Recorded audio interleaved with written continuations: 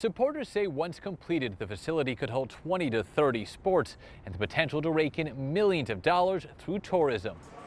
When we met with Christopher Malone at Bethesda Park this afternoon, it was raining buckets.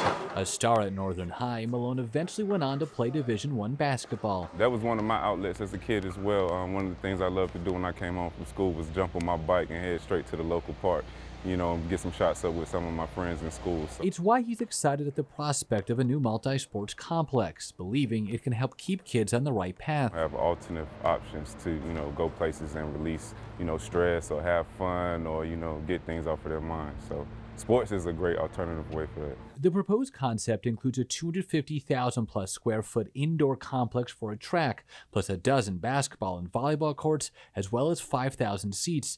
An auxiliary gym and flex space would be 38,500 square feet for community programming and learning, and include an additional 4 basketball and volleyball courts.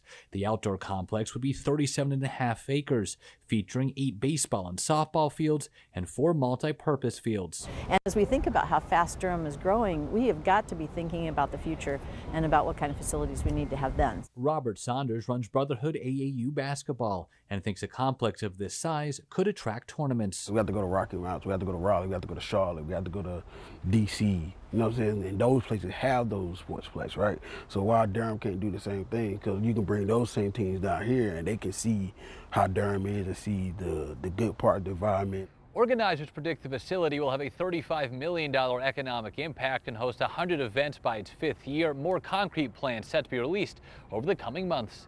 In Durham, I'm Michael Perchik, ABC 11 Eyewitness News.